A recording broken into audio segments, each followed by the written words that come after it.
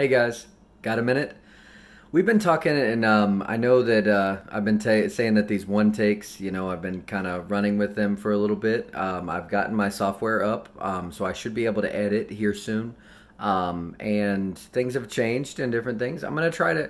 I've had a lot of positive feedback from the one takes. People are really enjoying them, so thank you for that. And so I'm gonna try here soon. We're gonna try to edit a little bit. We're gonna introduce our starter back up and different things, but not as much as what I used to.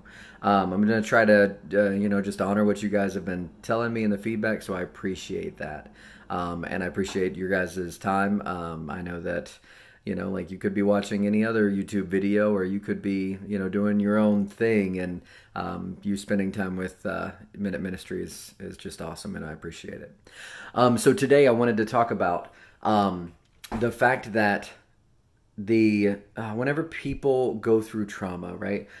People growing up, go through child abuse. Those people are more likely to abuse others whenever they become empowered themselves. People who have alcoholic parents are more likely to be alcoholics themselves. People who grow up with family members that smoke are more likely to smoke. All of these things are just aspects that are truth, and it doesn't matter. Like my parents smoked whenever I was growing up, and like I hated it. I hated the smell of smoke. I hated just all the aspects of it. And like looking at it, I have brothers that smoke. Like I'm the one that doesn't, and it's just like one of these things. Well, how did I end up being the odd one whenever it comes to statistics? And like this is the thing, because a lot of us have trauma and a lot of things that are in our background, and we think we hate it so much, and we hate it so much, and in the end it's what we turn into. And I think even some people have gone to as far to say, what you hate you will become. And I think that there's some truth to that, because whenever you hate something, you are sowing your thoughts into that thing.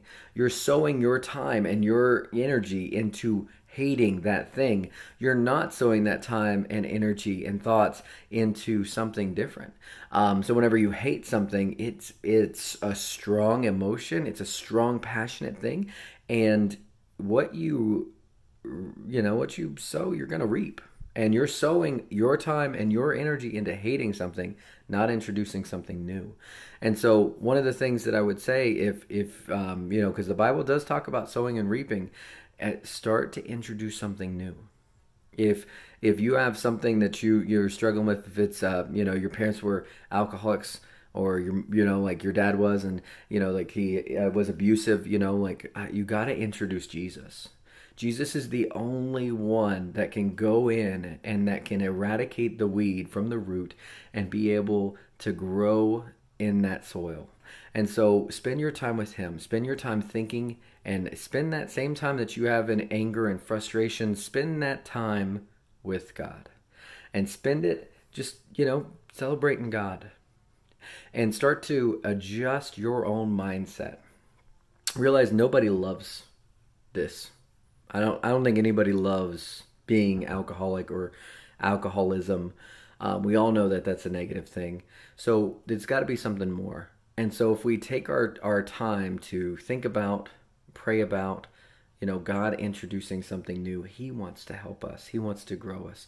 And so don't sow all your time and your energy and your anger into something that you don't want to become, because what you hate, you will become. Thanks for taking a minute, guys.